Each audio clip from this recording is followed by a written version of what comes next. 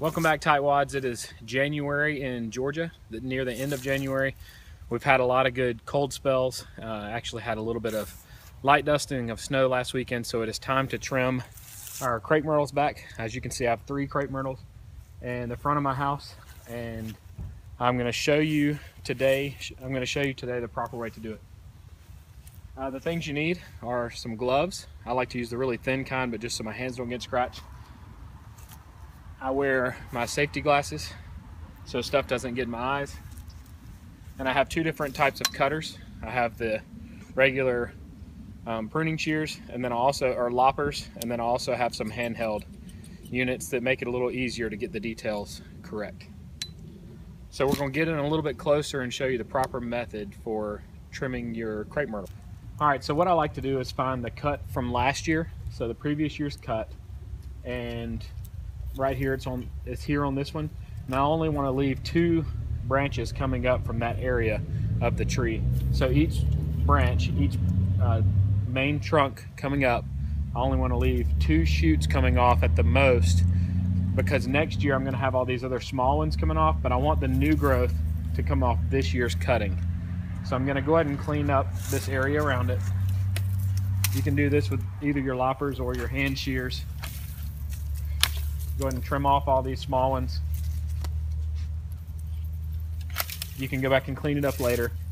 You need to make sure you're wearing your safety glasses, because as you do it, stuff falls out of the tree and into your eyes. Go ahead and cut off this one. So now I'm up here where my cutting from last year is.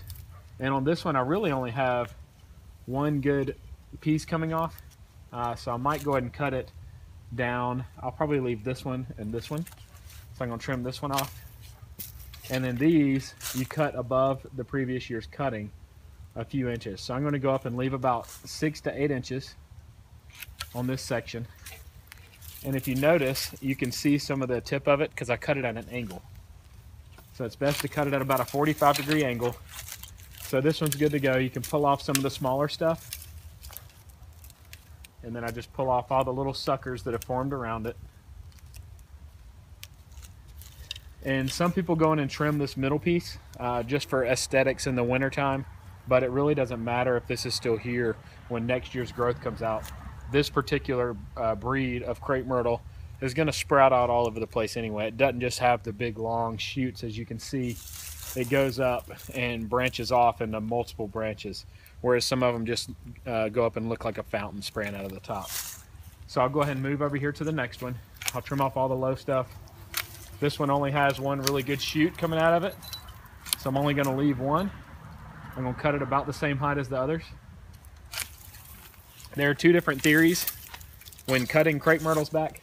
Some people like to make them rounded on the top. I like that trimming method for the ones that come out like a fountain, but for mine, I like a nice straight across edge on the top of all my trees. I try to trim all 3 of my trees the same height, so that they look good throughout the winter. Right now they just look like a big dead pile of mess, but they look nice once you trim them down all flat, and in the spring they'll grow out fine. It doesn't matter which way you prune them back as far as the growth patterns in the future, but it's just whatever you like it to look like in the winter, in my opinion. So with this one, I left 1. This other one, I'm going to go ahead and take off this whole shoot because it's not doing well. You can see it didn't grow any new growth off of last year's growth. Everything came off the previous year. So I just took the whole thing off. And my trees fill out really well each year.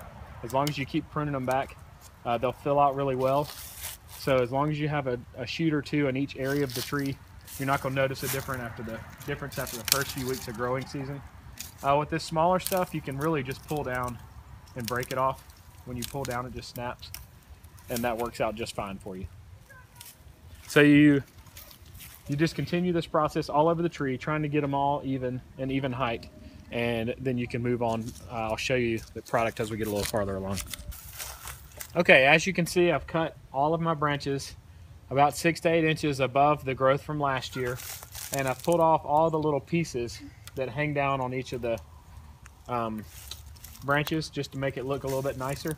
It's not a necessary thing. You don't have to do that, but it just makes it look nicer for the winter months. If there's any bark peeling off, just leave it. It'll fall off on its own. Now I need to repeat the process on the other 2 trees, and since they're all clustered, I'm going to make them all this height. So all my trees will be the same height across the top, even though one sits a little bit lower elevation than the other 2. All right, now you can see the finished product. I have pruned all 3 of my trees. They're approximately the same height. They are pretty much straight across. I won't say I did a perfect job because I have some other work to do today.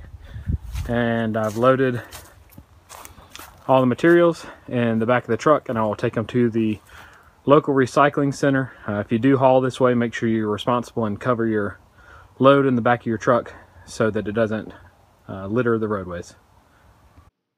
As always, I appreciate you taking the time to watch another one of my videos. If you found this video helpful, give it a thumbs up. Ask any questions you might have in the comments section below. Be sure you click to subscribe so you can see other videos about maintenance around the lawn or making repairs in your home or maybe to your lawn equipment.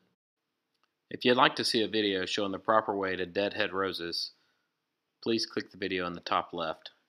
If you'd like to see a great video showing how to get rid of your fire ants for good, click the video in the top right.